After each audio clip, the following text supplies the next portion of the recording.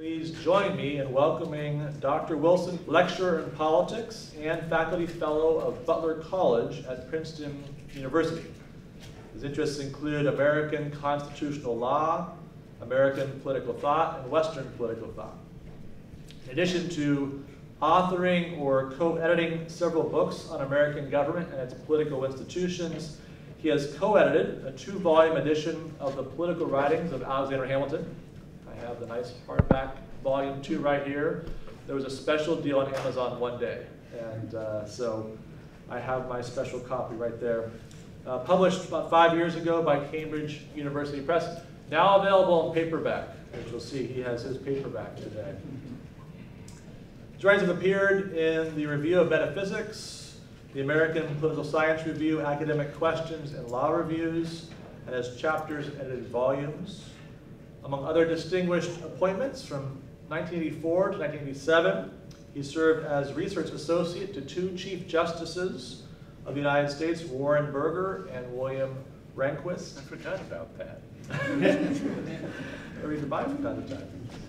From 1996 to 2004, he served as acting president and then executive director of the National Association of Scholars, and was editor of the journal Academic Questions. Been an editor of Interpretation, a journal of political philosophy, since 1982. Holds degrees from North Carolina State University, Northern Illinois University, and the Catholic University of America. Please join me in welcoming Dr. Wilson for his talk, Alexander Hamilton, Beyond the Musical.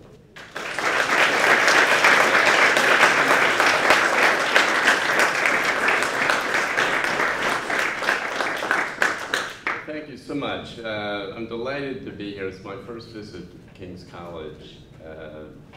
TKC, you must think of KFC and hear that a lot. I do think of that. But anyway, I'm really glad to be visiting today with my old friend David Tubbs. Professor Tubbs and I have known each other for many years. He was a visiting fellow in the program that I'm executive director of at Princeton.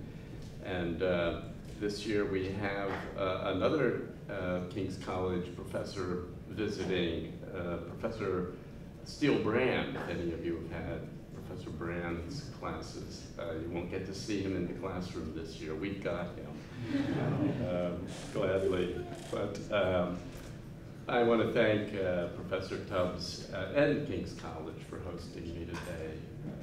It's a great honor, especially on Constitution Day, or close enough for Constitution Day. I don't know if you know that Constitution Day really exists because of a law that was passed a number of years ago, a federal law, insisting that colleges and universities that accept federal funds, whether student loans or grants and so forth, all of them need to have a Constitution Day event within, I think they said within 7 days of either side of Constitution Day.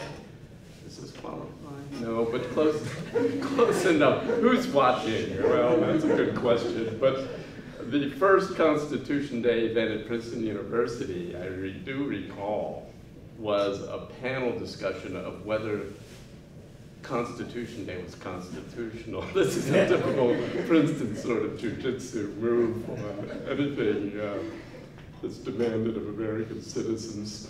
So, and look, I'm proof, you heard the colleges and universities I went to, I'm proof that you don't need to go to an Ivy League institution to end up at an Ivy League institution for your career. That's me. So I'll get on with it. How many of you have seen the musical, by the way, one way or another? Probably more than half. That's impressive. I too have seen it. Not the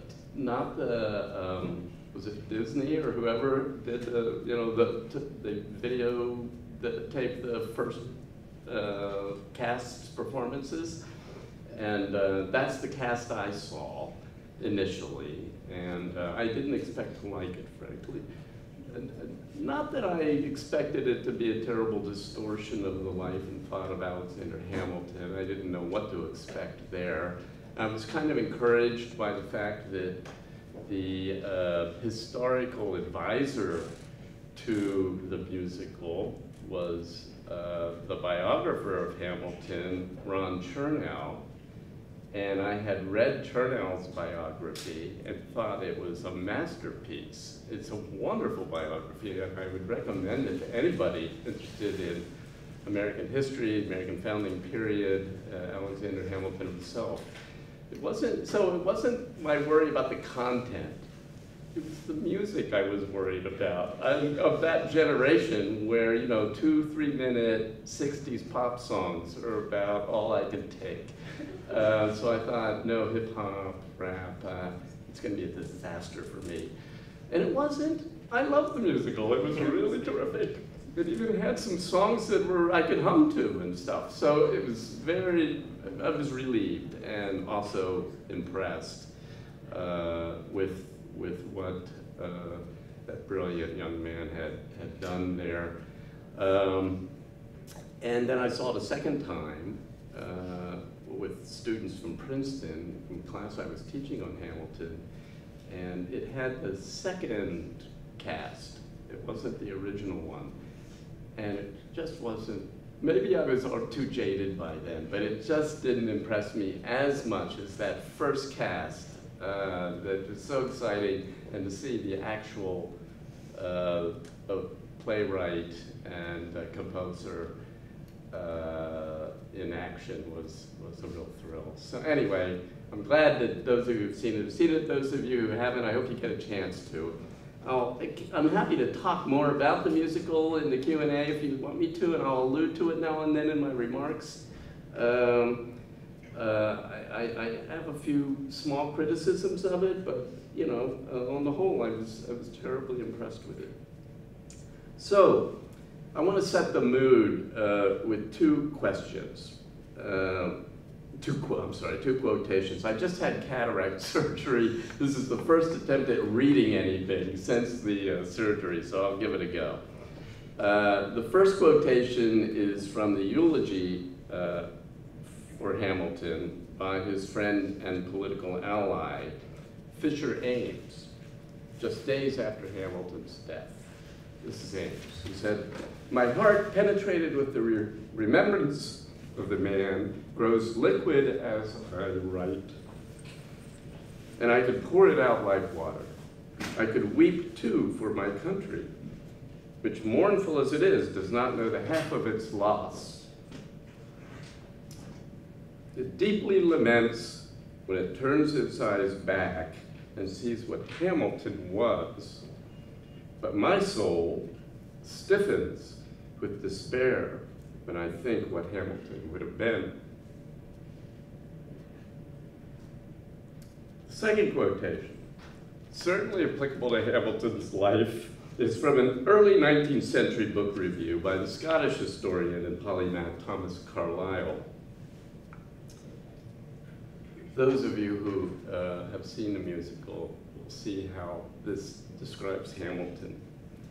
Quote, "No man lives without jostling and being jostled. In all ways, he has to elbow himself through the world, giving and receiving offense. To paint a man's life is to present these things," end quote. Okay, nothing I say or could sing compare with the successful play that Miranda brought to New York City a little, how many years? 7 years ago, perhaps now?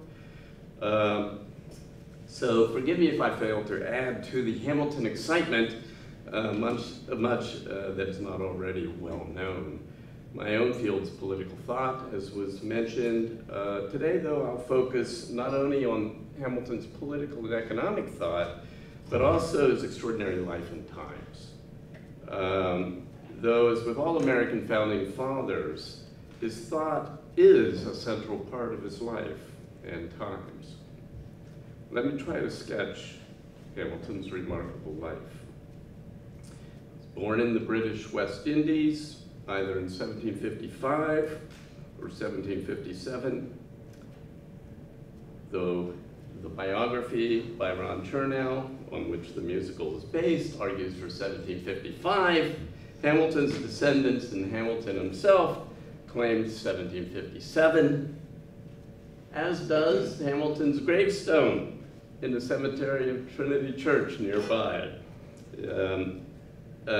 fittingly located at the intersection of Wall Street, Hamilton, and Broadway.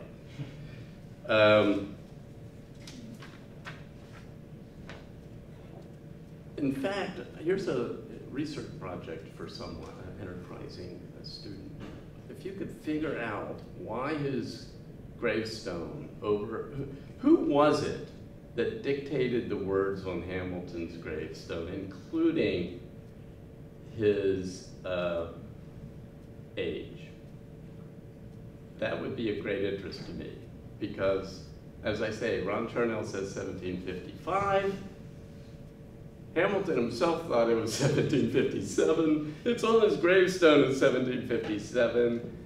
But who instructed the maker of the gravestone to date it at 1757? That would be of great interest to me, and actually of a lot of historians who haven't been able to resolve the issue. His mother, Rachel Fawcett, had married at 16 years old.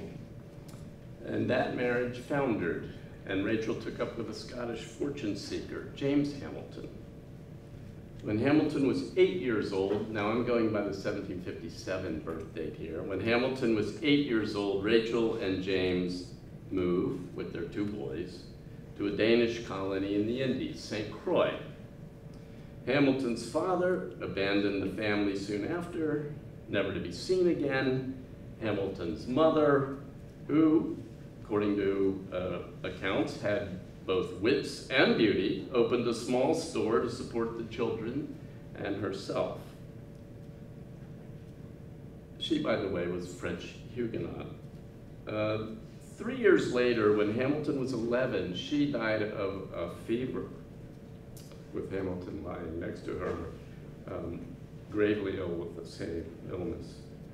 The orphaned Hamilton inherited nothing and began work as a clerk in a trading firm on the island, soon becoming the company's de facto manager. Now, a couple of notes on Hamilton's childhood, if one can call it a childhood. We do not know very much. Amazingly little when you think of some of the other founders whose lives were well told, often by themselves. One of the more striking features of Hamilton's mind and character is his forward-looking nature. He rarely looked back. He left no written record of those childhood times.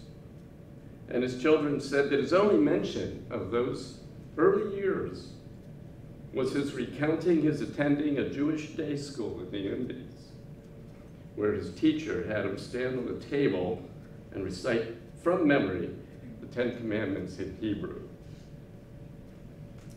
There's a larger story to be told about the Jewish dimension of Hamilton's life, and I'll simply recommend to you a really fine book, winner of the book prize of the Association for the Study of the Revolution, a book by Andrew Porwancher that came out about 2 years ago with Harvard University Press on the hidden Jewish life or something like that, Alexander Hamilton. Not that Hamilton identified as a Jew, but in fact he identified as a Christian. But there are good reasons to think that his upbringing as a young boy was Jewish, that his mother had converted to Judaism in order to marry her first husband, and so on in the Indies. But I'll refer you to Andrew's great book. A second note, the earliest writing of Hamilton's to survive was a letter to his young friend, Edward Ned Stevens, when Hamilton was 12 years old. Another reason I think 1757 is the right date is that this sounds like a 12-year-old, because by the time Hamilton was 15 and 16, he was winning literary prizes, and he couldn't have been 14 when he wrote this, because it's so far from being deserving of a literary prize. So I'll go with 12. He said this to his buddy Ned. Ned, my ambition is prevalent, that I contemn the groveling and condition of a clerk, or the like, which he was, to which my fortune, etc., condemns me, and would willingly risk my life, though not my character, to exalt my station.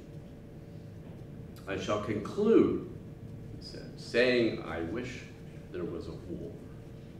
End quote. Doesn't that sound like you at 12 years old? As it happened, Hamilton found his war. A letter the 15-year-old Hamilton wrote to his absent father, describing from a Christian perspective a terrible hurricane that had devastated his island, was published in a St. Croix paper and was so eloquent, moving, and pious that it inspired a group of patrons to send Hamilton to the American colonies in North America for an education. There, my own university, Princeton, made its worst admissions decision in its history by turning him down. So he enrolled in the other King's College, now Columbia University. I say perhaps the worst admissions decision, but I've met many parents who disagree with me about that. Though a brilliant student, Hamilton dropped out of college in 1775 to join a New York militia and fight against the British in the American War for Independence. He was soon noticed by the Army hierarchy for his self-taught knowledge of military matters and was appointed in 1777 as an aide-de-camp to the great commander of the Continental Army, George Washington, a position Hamilton held for 4 years. It was then that one of the greatest collaborations in the political history of the world, the partnership of Washington and Hamilton, was forged. Now, when you think about it, let's say Hamilton began with Washington in 1776. He dropped out of the college in 75. That would make Hamilton, what, 19 years old when he becomes the right-hand man of the great Washington.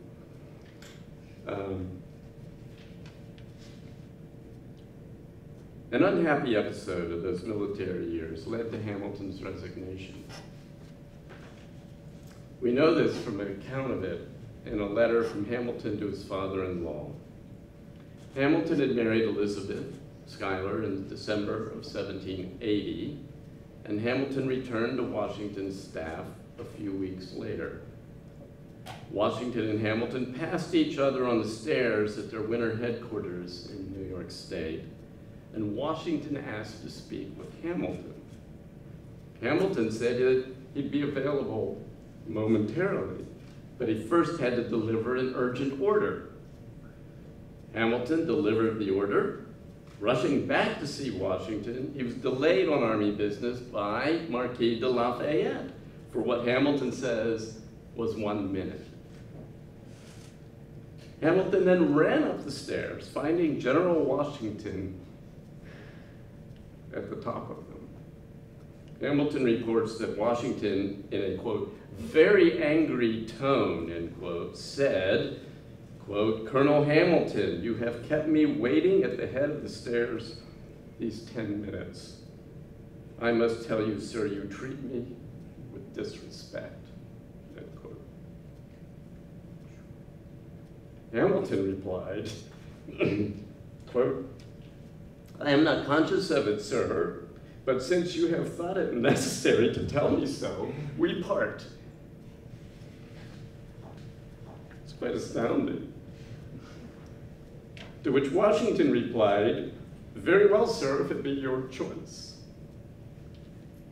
Two proud men, each with a incredibly powerful sense of personal honor, with Hamilton willing to abandon a strategic relationship with the person broadly regarded as the greatest man of the age, and the certain leader, if the revolution were successful, of a new American empire. Instead of a personal rupture, however, Hamilton and Washington remained on intimate professional terms. Washington gave Hamilton the command of a light infantry battalion, and Hamilton distinguished himself for bravery during the siege of Yorktown, which led to the British surrender. Hamilton had found his war and had gained a reputation for heroism. I should say, Hamilton chafed those years as Washington's most intimate military advisor because he himself was not in the field of battle, but was really serving in his view as a kind of secretary to the commander. And had begged Washington to give him a command for years. And it was only after their breach that Washington gave it to him, and Hamilton had that opportunity for heroism that he dreamt of as a lad.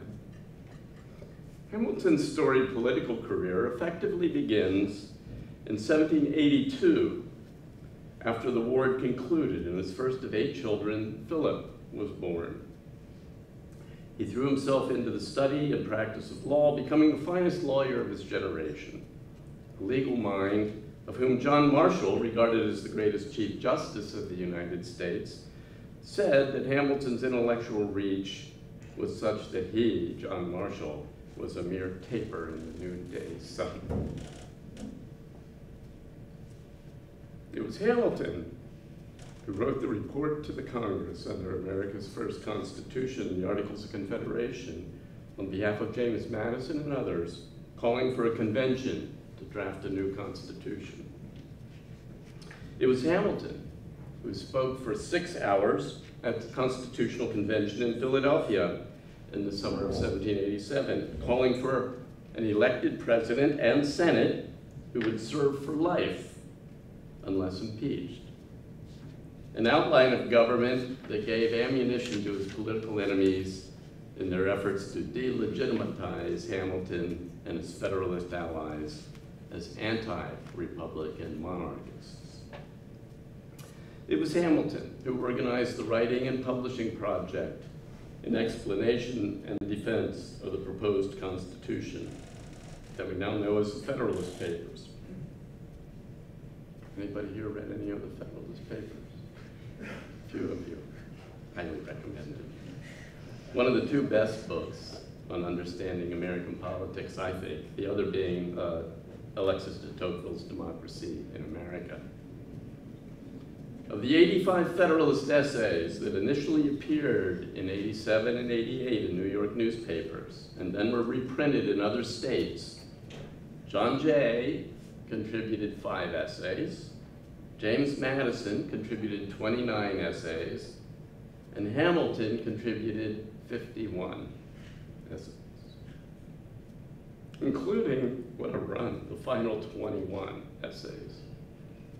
I think it's probably the case that many of those latter essays of Hamilton's, those 21, weren't read by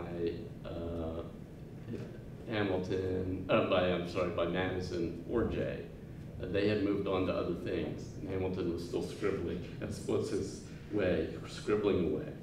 It was Hamilton who went into the New York State Convention to advocate New York's approval of the proposed new Constitution, facing an opposition in the convention of at least 2 anti-federalists for every 1 pro-Constitution Federalist, converting by the power of persuasion his opposition 2-1 to a majority who narrowly approved the ratification of the Constitution.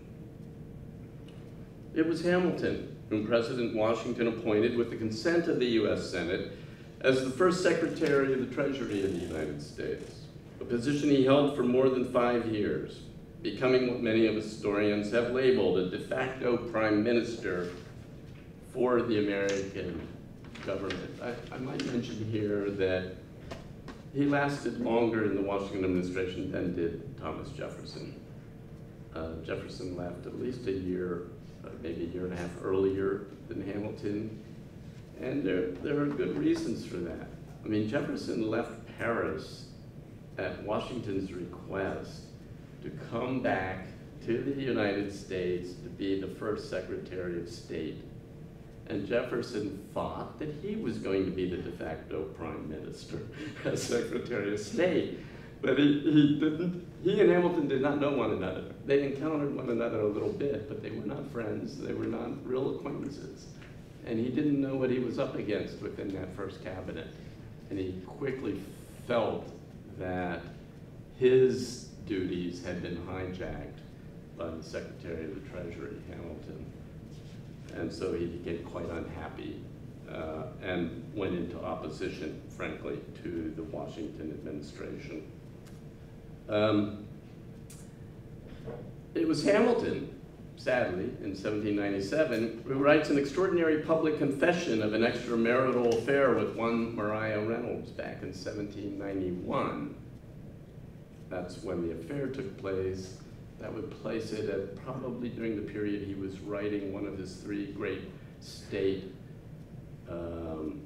reports, Secretary of the Treasury, the one on manufactures, causing serious damage to his political reputation. The musical makes much of this affair, of course.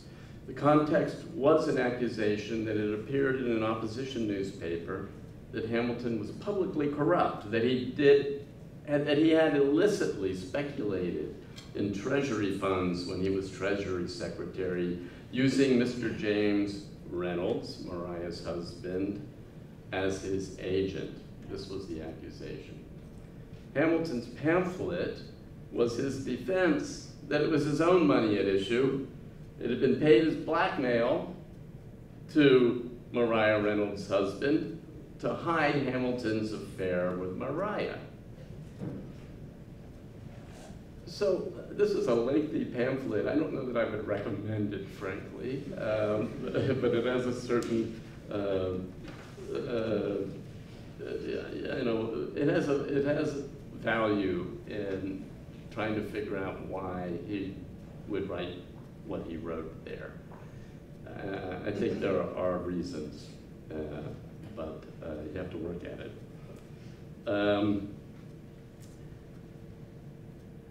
Was it passed over, this pamphlet, by Hamilton's friendly acquaintances? You know, when they kind of looked the other way when this thing came out in embarrassment of their friend? No. Here's a public comment from the clergyman who administered Hamilton's last rites. Now listen to this, this pastor.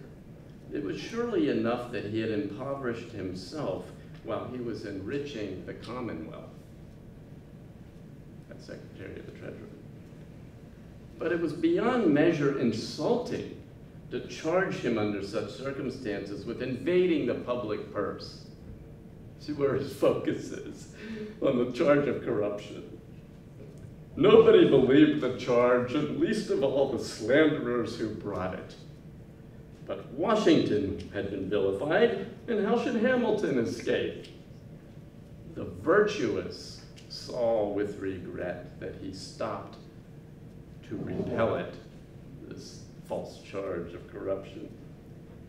And with anguish that in regard to a private aberration, his defense contained a disclosure of which they admired the ingenuousness, but deplored the occasion, while they wept over a spot in a blaze of excellence. That's a pastor's lament. Then there's Hamilton's great 19th century biography I would recommend to this day as one of the finest of Hamilton, focusing on his statesmanship. written by the historian and statesman Henry Cabot Lodge. His comment on the pamphlet: the manliness of the act, the self-inflicted punishment, and the high sense of public honor thus exhibited silenced even his opponents. End quote. Private vice, public virtue. Hamilton is most remembered as the architect of the American system of public finance, right, which provided the monetary and fiscal structures and policies that serviced the debt accrued during the Revolution, restored American public credit, created the first national bank, established the U.S. Mint, and much else besides. His report on public credit, his report advocating the chartering of a national bank, his opinion on the constitutionality of that bank, and his report on the subject of manufacturers are among the greatest state papers ever written. And all written, by the way, in a two-year period. It is this period of Hamilton's public life that leads to the rupture of his friendship with James Madison and his professional relationship with Thomas Jefferson. Indeed, that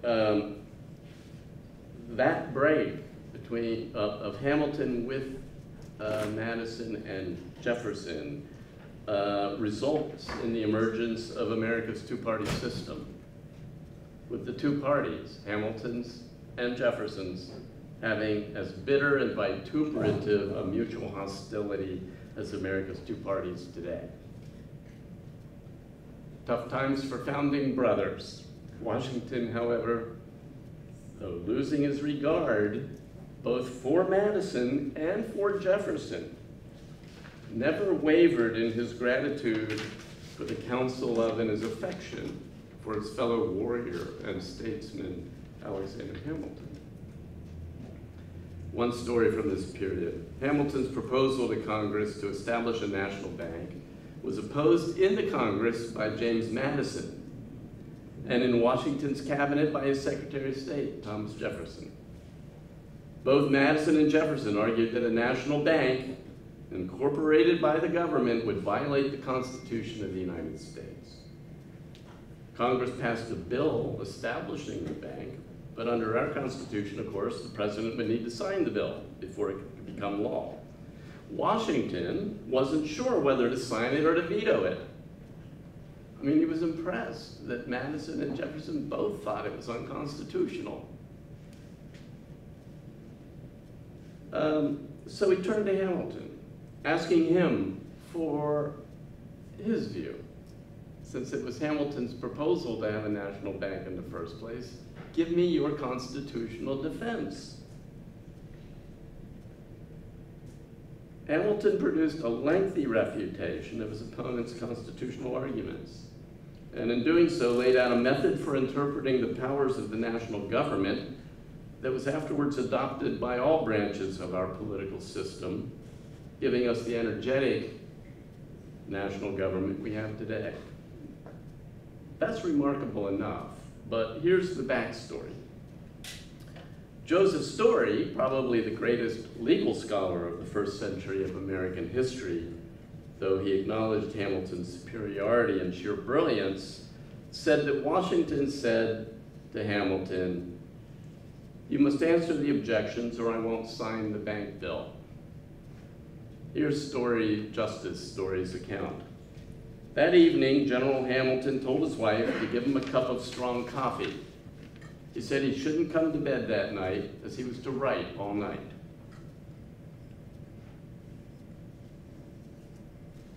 That night, he wrote the argument of 80 pages.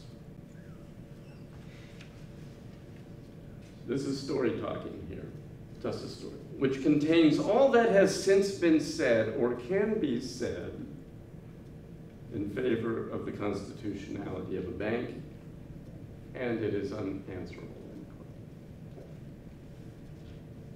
Wow, such was the furious, I almost want to say feverish, dedication of Hamilton to arguing and arguing for what he saw as the public interest. He was essentially a fighting man, and with a tireless activity of mind. In 1793, after a thorough discussion with his cabinet, Washington issued his famous Neutrality Proclamation, which informed the world and American citizens of America's neutrality in the war then breaking out between Great Britain and revolutionary France. Jefferson's party, calling themselves Republicans, challenged the constitutionality of the proclamation, and it fell to Hamilton to launch, under the pseudonym Pacificus, an aggressive defense of Washington's actions through 7 newspaper essays, and then 9 more. Those he signed No Jacobin. These essays framed our still existing understanding the relative powers of the President and the Congress when it comes to matters of war and peace and the interpretation of treaties with foreign nations. That same year, Hamilton and his wife contracted yellow fever while in Philadelphia, then and until late 1800, the capital city. Here's a glimpse of the distasteful lengths that Jefferson, Washington's Secretary of State, was willing to go in his contempt for Hamilton. Jefferson to James Madison, while the fever killed 1 out of 10 inhabitants in Philadelphia. Here's Jefferson. Hamilton is ill of the fever, as is said. He had 2 physicians out at his house the night before last. His family think him in danger, and he puts himself so by his excessive alarm. He had been miserable several days before from a firm persuasion he should catch it. A man as timid as he is on the water, as timid on horseback, as timid in sickness, would be a phenomenon if the courage of which he has the reputation in military occasions were genuine. His friends who have not seen him suspect it is only an autumnal fever he has, end quote. You know who treated Hamilton and his wife and restored them to health? Ned Stevens, his childhood friend. In 1794, a group of insurgents in western Pennsylvania took up arms to resist a federal tax on whiskey that was Hamilton's brainchild. At a time when presidents really did act as commanders-in-chief, Washington set out to lead the army of 12,000 men. Hamilton, still Treasury Secretary, was placed in charge of the War Department. Could do that back then, I guess. Became acting Secretary of War because the Secretary of War at the time was on vacation. And he rode out with Washington to meet and subdue the insurgency. Why did he go at a time his wife was terribly ill with what turned out to be an ill-fated pregnancy for the child? Because he wrote, the whiskey tax was his policy, so it was his responsibility to defend it on the Pennsylvania frontier. Can you imagine today's policymakers' feeling that kind of political duty? Hamilton retired from the government long thereafter, but not before submitting massive new reports to Congress on his fiscal program, and he recommended plans for paying the national debt. As he exited government service, President Washington wrote him a letter that must have helped to salve the frazzled soul of a much vilified statesman by that time. Quote, in every relation which you have borne to me, I have found that my confidence in your talents, exertions, and integrity has been well placed, end quote.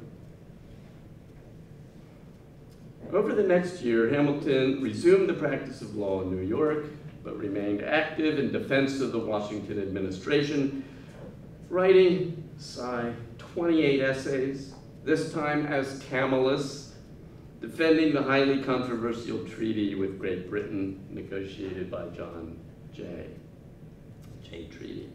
I should mention that Hamilton not only picked up his quill pen, he went out into the streets of New York to speak at a rally in favor of the treaty. During his speech, a rowdy group of treaty opponents began to throw rocks at him, one of which struck Hamilton in the head. Hamilton is reported to have shouted, "If you use such knockdown arguments as these, I must retire." End quote. Hamilton's Federalist friend, George Cabot, wrote of this episode, quote, "The Jacobins were prudent to endeavor to knock out Hamilton's brains, to reduce him to an equality with themselves." Hamilton remained the leader of the Federalist Party throughout his years of retirement from the government, writing prolifically under pseudonyms and sometimes in his own name for the newspapers, and keeping up a constant correspondence with other Federalist Party leaders. His last act as a statesman was in the election of 1800, when the House of Representatives deadlocked over the choice of Jefferson or Aaron Burr for the presidency. Hamilton, befitting his distinguished leadership of a major party, persuaded Federalists inclined to vote for Burr to instead vote for Jefferson, whom it was obvious the people wished to be their president, thus giving the election to Jefferson. As he wrote to his ally Gouverneur Morris during that contest, quote, "If there be a man in the world I ought to hate, it is Jefferson. With Burr, I have always been personally well, but the public good must be paramount to every private consideration." The public good, vintage Hamilton. As his biographer Lodge wrote, quote, "In a time when American nationality meant nothing, Hamilton alone grasped the great conception in all its fullness and gave all he had of will and intellect to make its realization possible. He alone perceived the destiny which was in store for the Republic." End quote. You say, did you mention Aaron Burr? You would probably like me to say something about the duel in which the sitting Vice President of the United States, Aaron Burr, killed the great Hamilton. I have a theory about that, but I'll save it. Maybe there'll be an opportunity in the Q&A. Thanks to Miranda's musical, Hamilton currently holds an apparently unassailable place in the first rank of the American founders. To most minds, Hamilton belongs with that handful of men: Washington, Jefferson, John Adams, Madison, Ben Franklin, whose contributions to establishing the American Republic are most worthy of our remembrance and our study. Hamilton's contributions as a political thinker, however, are less appreciated than they should be. To be sure, there have been numerous scholarly studies, books, articles of his political thought. The output here, however, has not been as great as it might be, given the tremendous amount that Hamilton wrote about politics and its almost invariable recurrence to fundamental principles whenever he examined the political question. Hamilton rarely addressed an issue that came to his attention without relating it to some enduring aspect of human nature, some fundamental political principle, some axiom or maxim of conduct, even as he also reminded his readers of the role of prudence in statesmanship by emphasizing that such principles and maxims often admitted of exceptions in particular circumstances. Hamilton lived only to be 47 years old, so I claim. Contrast his rather brief life to that of other leading American founders. George Washington, 67, Franklin, 84, Jefferson, 83, Madison, 85, John Adams, 90. Yet his intellectual and literary powers resulted in an astonishing quantity of significant and influential economic, legal, and political thought. I've mentioned some of his best-known writings already. In addition, Hamilton wrote influential pamphlets during the pre-revolutionary stage of the American colonists' conflict with Great Britain in 1774 and 75 when he was a teenage college student. Hundreds of letters and reports drafted for Washington during Hamilton's 4 years as Washington's aide-de-camp and secretary. Many series of essays addressing the fundamental political controversies of his time, all up to and into Thomas Jefferson's presidency, during which Hamilton wrote 18 articles criticizing, as Lucius Crassus, the Jefferson administration's policies in 1801 and 1802. But you sense the scope of his literary achievement, amounting to 27 volumes in the official papers of Alexander Hamilton. And we've said nothing of his law practice, another 5 thick volumes, or his voluminous personal correspondence. It's difficult to do justice to Hamilton's statesmanship, just as it's difficult to do justice to any great person's importance and accomplishments. Hamilton played a role in large historical dramas in which the fate of the Republic was implicated. How would history have been different if the orphaned Hamilton had left his home in the Danish West Indies for, say, London or Paris, rather than for the American colonies? We can't really know, of course, though we can certainly speculate that given his exceedingly humble origins, in a world in which mobility between social classes in the old world was infrequent, the ambitious young Hamilton chose the right destination for the unfolding of his talents, the relatively democratic world of America, characterized by what Tocqueville described as equality of condition. I'd like to devote the remainder of my remarks to what, in my view, are 2 of Hamilton's greatest and most enduring contributions to American political thought. Let me sketch briefly Hamilton's understanding of human nature. One of his earliest writings, his admittedly interminable 1775 pamphlet, he was 18 years old, so his exuberance can be excused. The Farmer Refuted, it was called. Signed, A Sincere Friend of America. That was the pseudonym. Hamilton wrote, this is when he's still in college, by the way, political writers say a celebrated author. Who's that author? David Hume. A famous essay, famous back then, famous now. An essay called That Politics May Be Reduced to a Science. I recommend that essay. He says, they've established it as a maxim that in contriving any system of government and fixing the several checks and controls of the Constitution, every man ought to be supposed a knave. This is Hume. Hamilton quoting him. To have no other end in all his actions but private interest. By this interest we must govern him, and by means of it make him cooperate to public good, notwithstanding his insatiable avarice and ambition.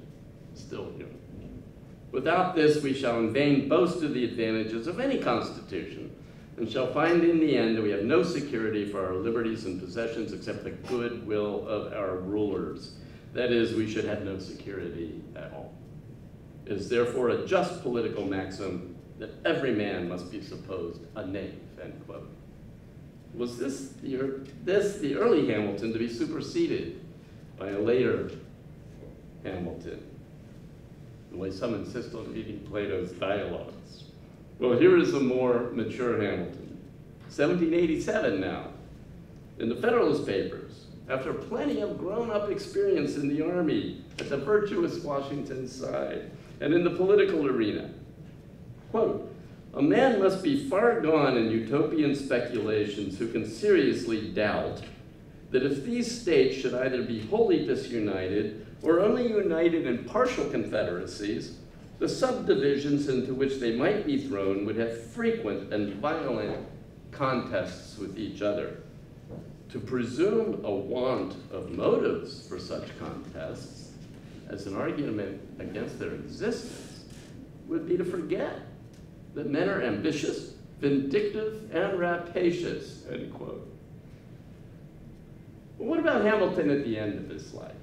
based on a wealth of experience and observation that eludes most of us. Here he writes to a political ally, sometime after the ascendancy of his political rival, Jefferson, to the presidency. Quote, "Nothing is more fallacious than to expect to produce any valuable or permanent results in political projects relying merely on the reason of men. Men are rather reasoning than reasonable animals, for the most part governed by the impulse of passion." End quote. He then accuses the victorious Jeffersonians as having successfully courted the, quote, "strongest and most active passion of the human heart, vanity," end quote.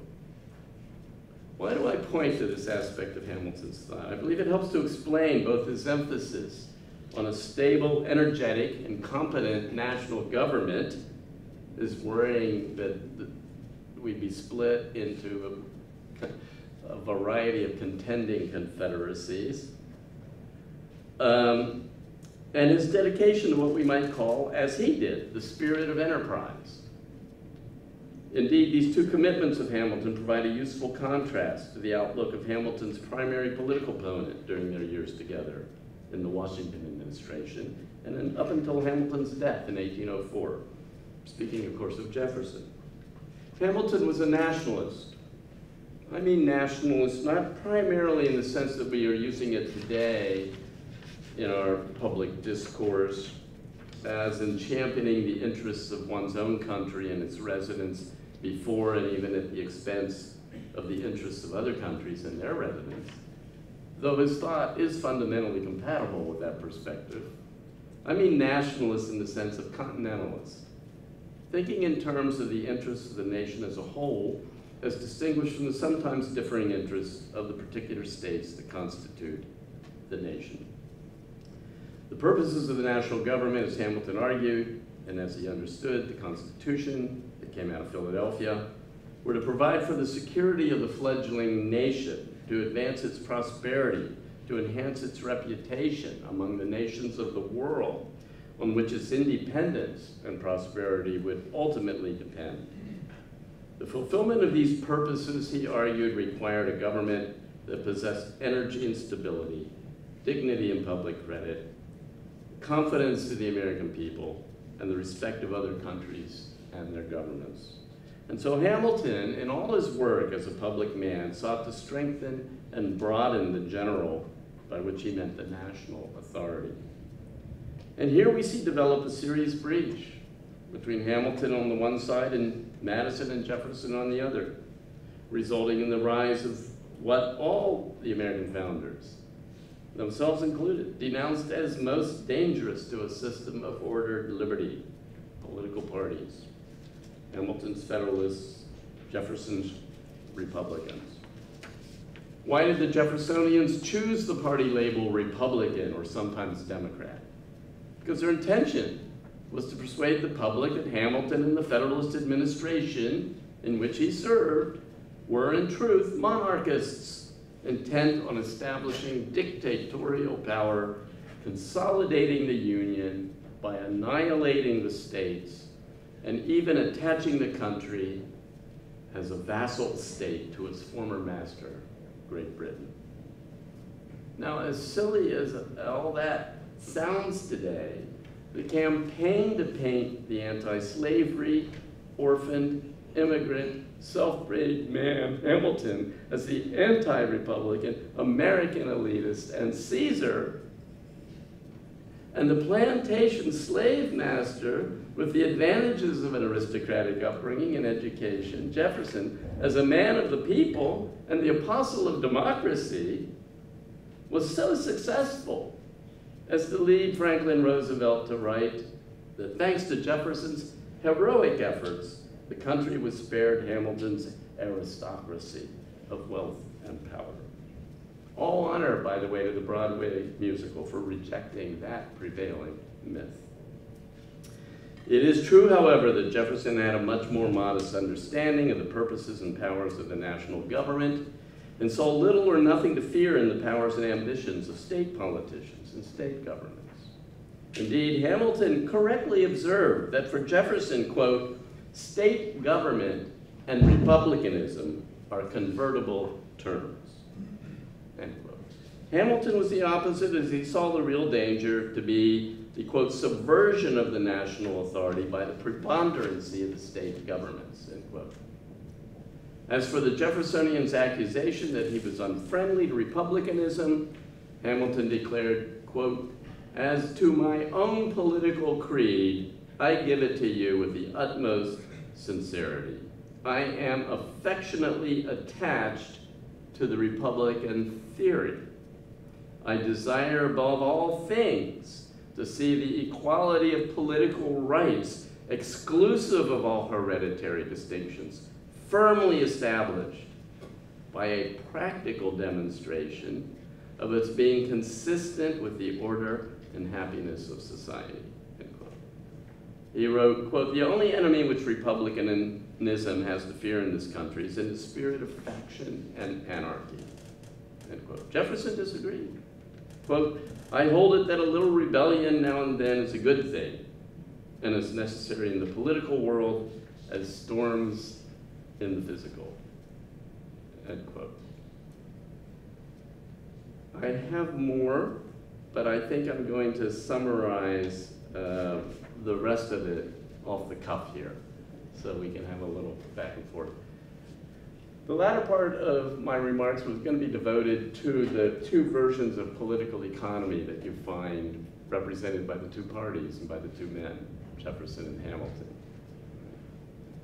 Jefferson is famous for saying that if ever there was a chosen people, it's the farmer, the farmers. And they are the vessels of Republican virtue, agrarian virtue. What is that virtue? Self-sufficiency, right? Not being dependent on others for providing for your own and your family's needs. Jefferson despised the cities. Despite his years in Paris, it only made him despise the cities more. Now, of course, he was living amidst a fairly, long in the tooth and corrupt aristocracy, and saw that on display, and that certainly rankled him. But his view was that an agricultural country is a Republican country. And the task for the statesman was to keep America agricultural as long as possible.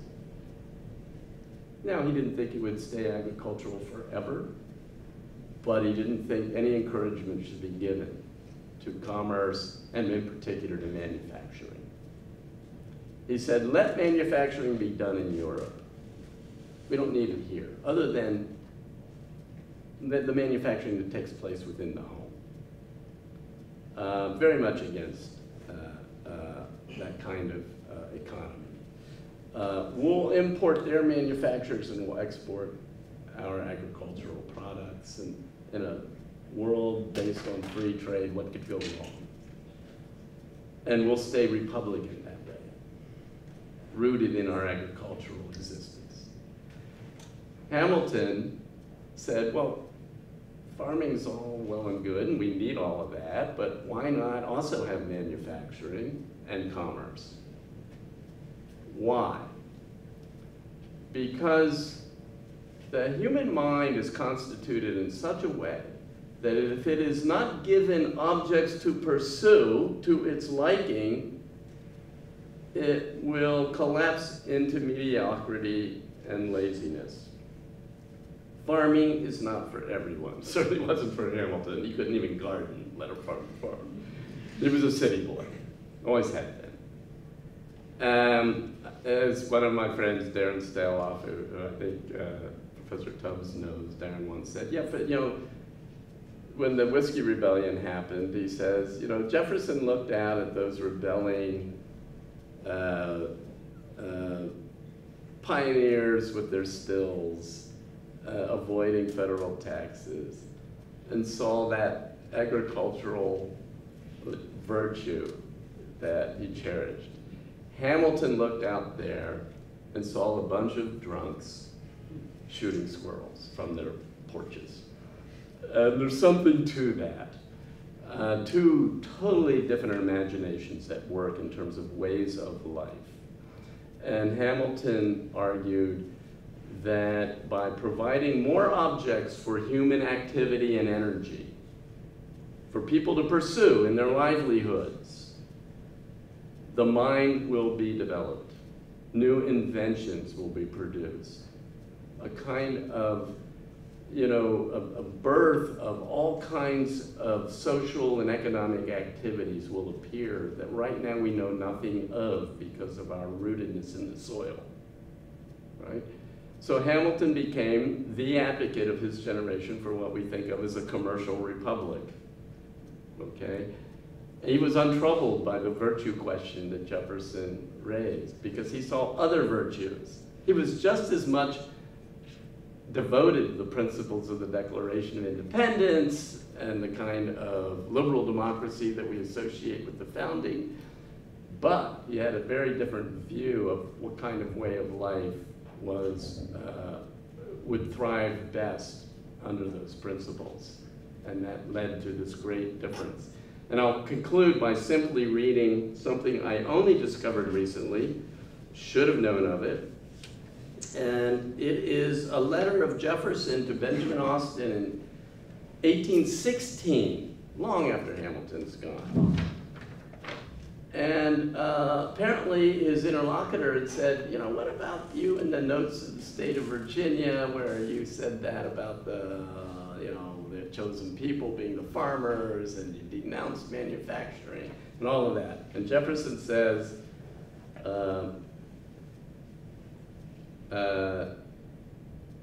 let's see.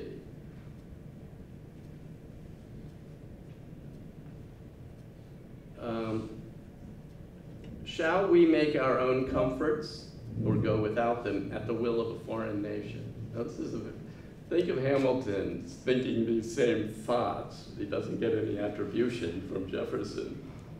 We must now place the manufacturer by the side of the agriculturalist.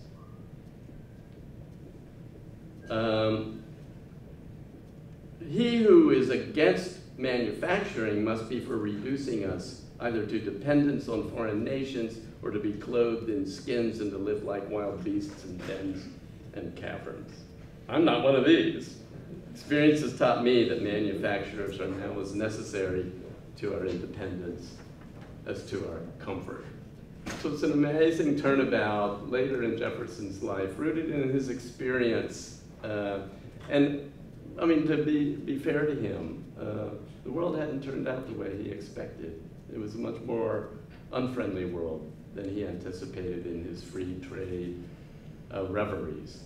Turned out that the world was filled with powers hostile to one another, with the power to block American commerce from bringing its goods to other European countries and getting manufacturers in return. So he said, we're becoming slaves, basically, to these foreign powers that hold this commercial power over us. So we need to step up our manufacturing at home so we're not dependent on them. I mean, that's a very Hamiltonian thought. But with that, I'll just say, look, at the end of Hamilton's life, he writes to Gouverneur Morris. I think this might actually, I don't think this is in the musical. You tell me if I'm wrong. It's kind of shocking. He writes to Gouverneur Morris in 1802. He's long out of government. His son Philip has now died from a duel, his eldest son. And he says to Morris, mine is an odd destiny. Perhaps no man in the United States has sacrificed or done more for the present Constitution than myself. And contrary to all my anticipations of its fate, As you know from the very beginning, I'm still laboring to prop the frail and worthless fabric. So I got the Constitution. Yet I have the murmurs of its friends, no less than the curses of its foes for my rewards. What can I do better than withdraw from the scene? Every day it proves to me more and more that this American world was not made for me. Well, thank you very much.